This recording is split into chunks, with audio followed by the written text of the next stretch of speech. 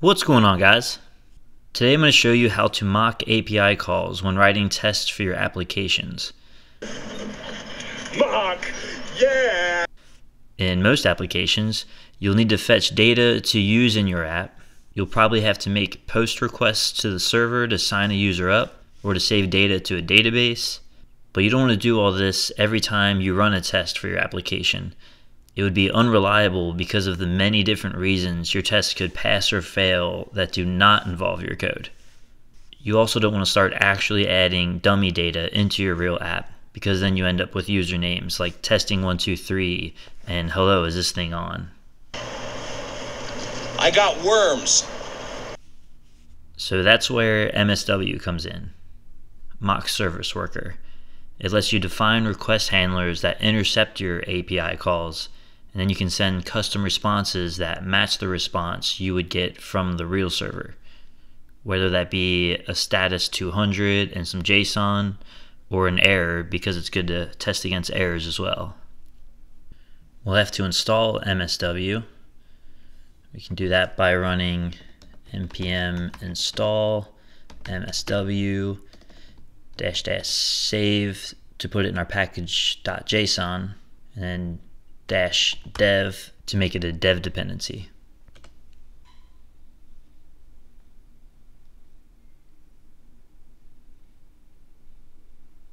$100 million vulnerabilities. We're just going to clear that. Then we'll come to our source folder. We'll create another folder called mocks. And inside mocks, we'll create a file called handlers.js. Inside here, we'll import REST from MSW. Then we'll do a export const handlers, which is an array, and this is where we will add our request handlers. So the API calls that I will be mocking, this is an application that I've deployed, by the way, and I have this find friends page where when the user goes to this page, it'll fetch all the users from the database that the user is not friends with and display them on the screen. So that's a GET request to my app's URL /find friends. And then if they click on one of those usernames, it will send a post request where it adds that friend to the user's list of friends. So you might not have an environment variable here. You'll just have a URL, but same thing. So I want to mock this GET request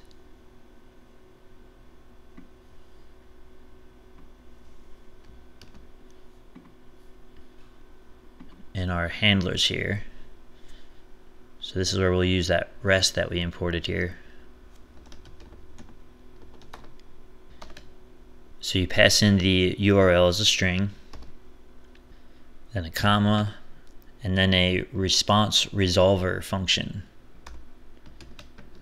That'll be a callback function. And in that, there will be a request, a response, and a context. And the context is where you could set the status code to 200 or do a context.json and add in an object that you want to send with the response. You can set the headers, etc. So we'll do a return response, and in that response we'll do the context.status. We'll send it a 200. We'll do a comma, and we'll also do a context.json.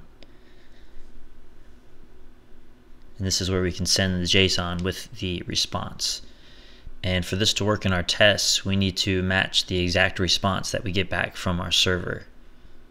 So in my index.js or app.js, that's where my server code is. This is the GET request that we're mocking. And so I'm sending back a result on a successful request, and I commented the format of that result. It's an array of objects, and each object has a username and then a string of whatever the username is. So in our handlers here, that was an array of objects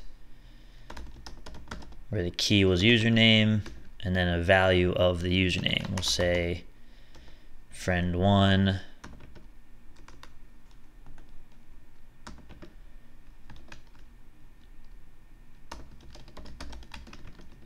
and a friend2.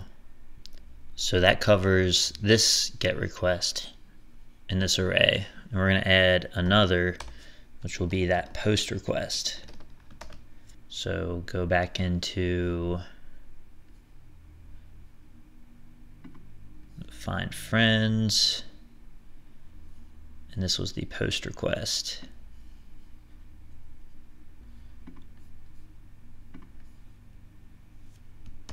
So in this application, I'm using Redux, and so this props.state.user is just a username that is in the Redux store. So in order to test this, I had to provide some initial state where I enter a user into that state. And so this is just me grabbing that user from that initial state. So that's just Redux related, and I'll make another video on how to test Redux applications, and I'll toss a link to that video in this description. But the user that I made in Redux was Van Halen. So this is a post request. We do not have to send in the parameters that we're sending in with the post request, like the username that they clicked on to add a friend. We don't have to send in that username. This is just the post request URL that they're hitting. Then we'll do our request response context, return a response. We'll do the context status 200. By the way, if you want to test for errors, you could do a status 404 and then a custom message if you want to send like an error message, or just do a context status 404. We'll go with the 200 comma, and we'll do the JSON as well. Look in our backend code here.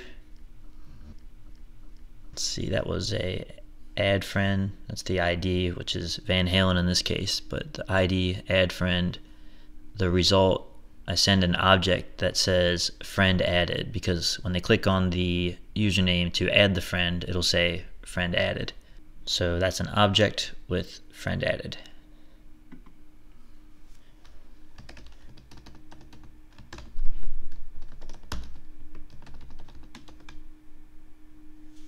Okay, so these are our handlers, and those are all set up, but there's a little bit more we have to do here. We'll save that. We're exporting these already. Now we'll come into the mocks folder and create a server.js. We'll import setup server from msw/node, and then we'll import our handlers from our handlers file. Then we just do a export const server equals setup server, and we'll pass in those handlers. Save that. And last thing we have to do is with Create React App, they give you this setup tests file, and that configures your test runner Jest with your Create React App. And in here we'll need to import our server from our mocks folder and server file. And they've made this very simple, but we need to start the server before our tests run. We need to reset the server after each test, and when all the tests are done, we need to close the server. So it's just a few functions here. Before all, do a server dot listen. After each, do a server dot reset handlers,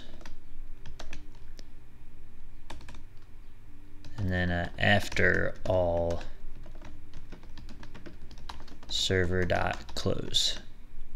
And you don't have to do this, but it definitely makes me feel a lot more comfortable. You can have it give you an error if you're trying to hit an API that you're not intercepting, so that you don't accidentally hit your real server or your real database when testing your application. And to do that, inside the server.listen before all, you can send in this object on unhandled request.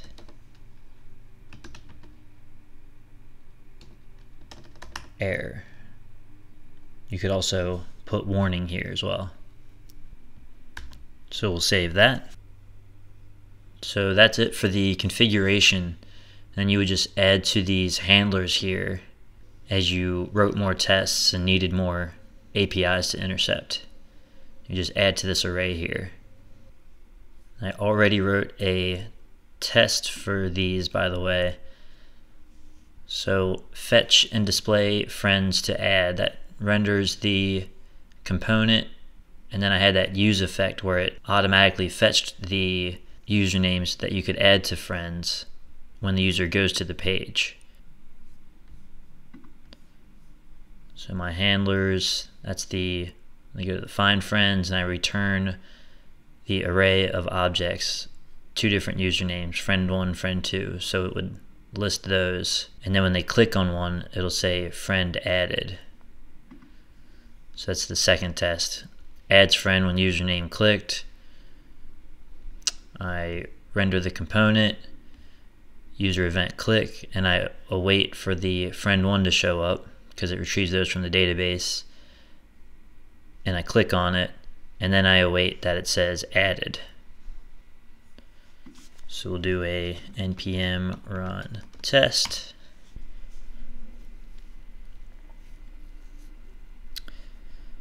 Test passed. And I really want to highlight the point that you need to match the response that you're getting back from these intercepted API calls, because if it's slightly different, it'll still give you an error, and it's not the best at letting you know why you're getting the error. So definitely do like a console.log on your response and make sure you have that exact. Let's see, if I do, we'll say an object of friends equals this array.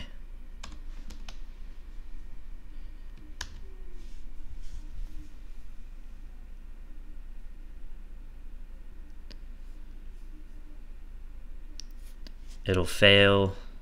It'll show you the rendered code.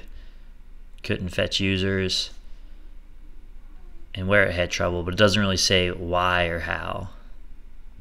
So I definitely got stuck a few times because of that and didn't realize it was just a slight variation on a response I was sending back. Like the one time I was fetching an array of posts and I just sent back an array of posts, just like we did with the friends here.